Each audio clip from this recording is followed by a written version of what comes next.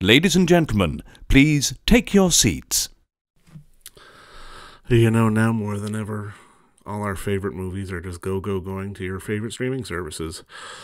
And if you're within the sound of my voice, that must mean you're in the seats with once more. As always, my name is Dave Voigt, and I am the host of this podcast, where we sit down with a wide-ranging variety of industry professionals and we pick their brain about current projects, state of the industry, how they got started, and so very much more in a light and a conversational fashion. And if you like how we do things around here, I'm going to go on a limb and assume that you do because you're listening right now.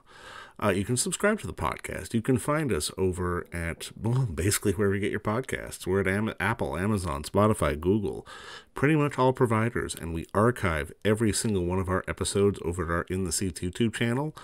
So if you can subscribe, give us that 5-star rating and a like everywhere across the board, we would really appreciate it. Also, don't hesitate to check us out on social media. We're on Facebook, we're on Twitter, and we're on Instagram at, you guessed it, we're In the Seats, for all sorts of fun updates. And finally, and I do dare say most importantly, please pay us a visit over at In the Seats, intheseats.ca, for all the latest and greatest from the world of film, television, basically the moving image at large. Because if we love to write about it and talk about it, we love it when you come by and read about it and listen about it. So please pay us a visit. On this episode, we got a fun one because guess what? Sonic the Hedgehog 2 is now available on your favorite video on demand platform and also on potentially your new favorite streaming service over at Paramount Plus, which is a scant $5.99 per month Canadian for those of you listening north of the border. They're adding a lot of stuff, and it's a pretty good service. And like I said, they've added Sonic the Hedgehog 2 as we speak. It's there right now. You can watch it.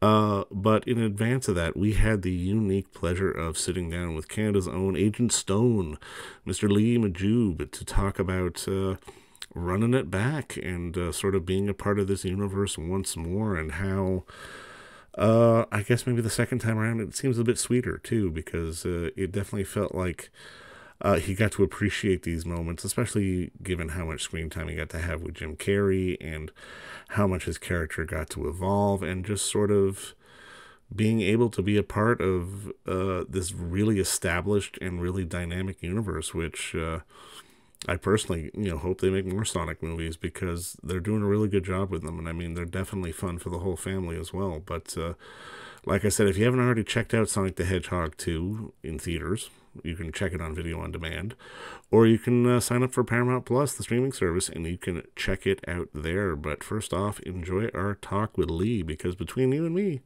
it's a good one. Well, I mean, obviously, Lee, just first off, obviously, thank you so much for the time today, man. I really appreciate this. No worries. Thank you. Now, I mean, I guess my first question is, like, walk me through that phone call of, okay, the movie's a hit, we're running it back, we want you back. Like, walk me through that sort of experience, Yeah, I remember my agent and manager calling me and letting me know I was coming back, like confirmed coming back. And yeah, I got pretty misty-eyed, to be honest. It was really cool just knowing that, because I'm such a fan of the movies myself, the first film, and the whole process of making it, as was such a big highlight for me. And so to be able to come back and join that team again and work with Jim and Jeff and Toby and Nan, all of them, Paramount, it's just, I got really excited. Plus, not having to read for it, I'm sure, is always a plus. Yeah, that's I didn't even think about that. That's really cool. You know what? From here on out, never auditioning again. Oh man, it feels like your character got a little bit more swagger in this one, a little more room to play and move around. Like, how did you find sort of the evolution of Agent Stone on this one? I loved it. I really loved that we got to see him, like, who he is away from Dr. Robotnik a little bit. Yeah. I loved being able to figure out, okay, how would he respond with Wade? how would he respond in those situations? And it was really fun because I talked to Jeff about it a little bit, like, you know, when we were figuring out the blocking and the scene and everything. And I was like, look, you know, there's something about Stone, like he's an agent, right? He's got to be qualified Right. in, you know, in being able to take care of himself, being able to, like, you know, defend himself, defend others, stand his ground. So you know, do you mind if we bring a little bit of that? So I remember there was this moment where, you know, I'm sitting on the chair, my hands are cuffed, and like the decision to keep my legs crossed and stay casual was a very conscious decision on our parts, and very specific, because it kind of showed that, all right, we're here and this is more like a nuisance than it is like Exactly. actually Yeah. feeling like I'm in danger. So yeah, really cool to kind of delve in a little bit deeper. I want to see where that goes. I would love to see, like, you know, a nice action sequence where he takes out like 10 people. That would be pretty cool.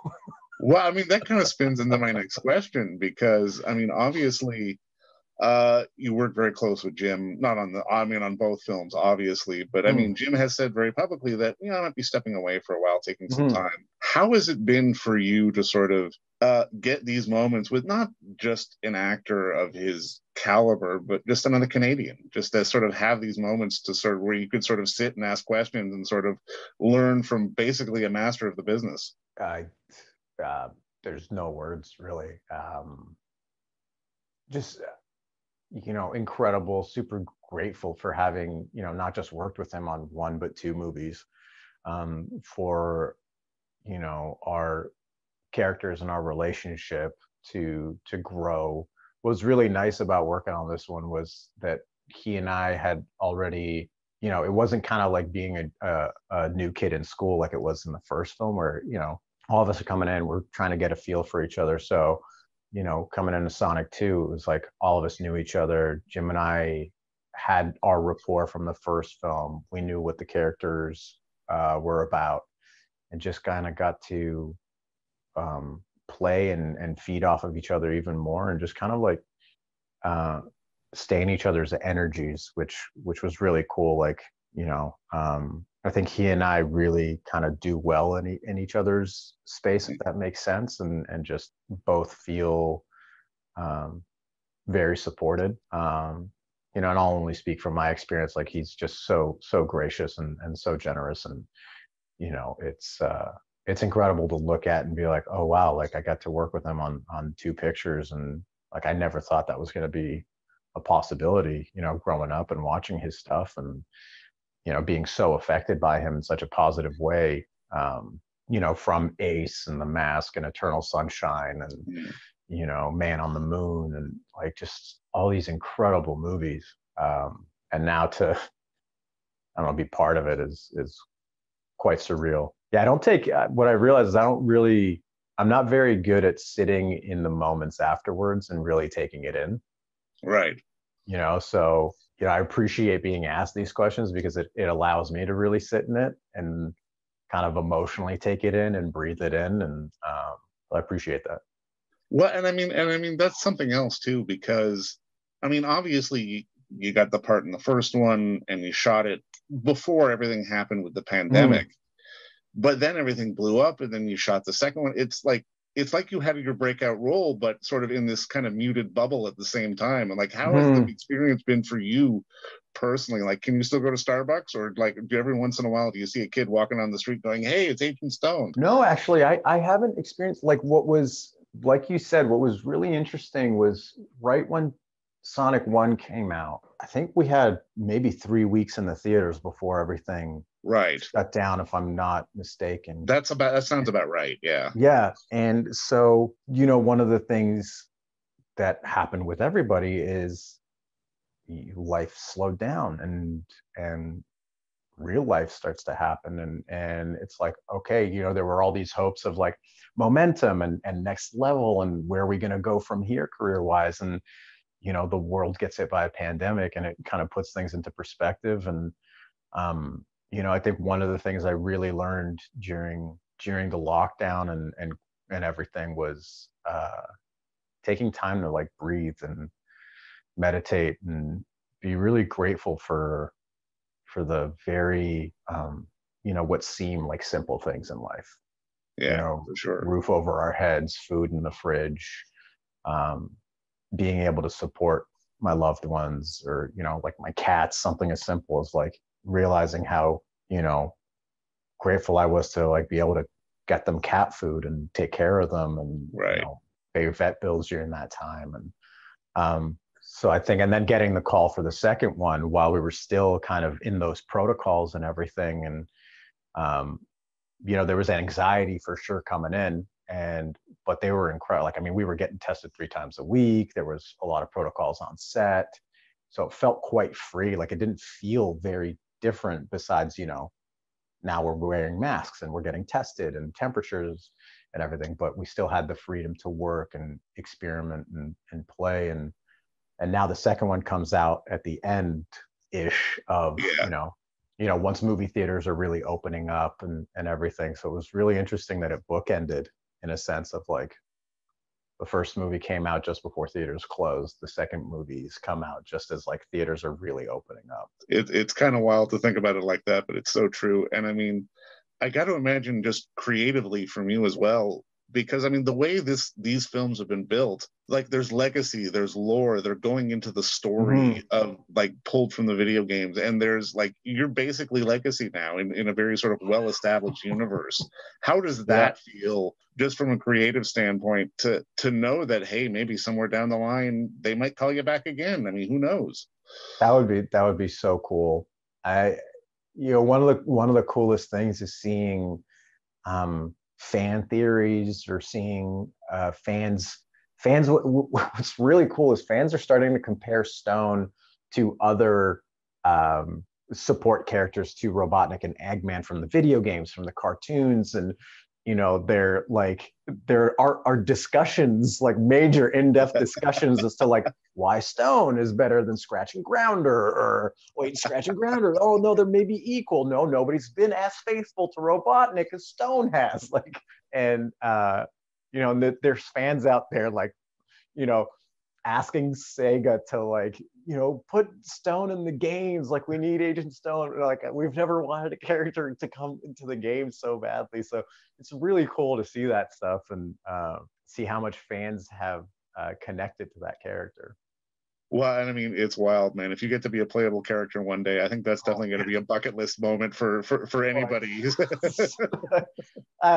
whole thing is bucket list. Everything that's happened is bucket list with these movies, man. But you know what, man? Just congrats and keep doing the good work. And thanks again for the time tonight, man. Thanks. I appreciate it. All right, cheers, Lee. And don't forget to visit our friends over at Bay Street Video for all your DVD, Blu-ray rental, or purchasing needs this summer, as they are still open for curbside and some mailing delivery as well. Over at 1172 Bay Street, Toronto, Ontario, Canada, you can give them a call at 416-964-9088. That's 416-964-9088. Or send them an email at baystreetvideoto@gmail.com for any of your DVD and Blu-ray needs.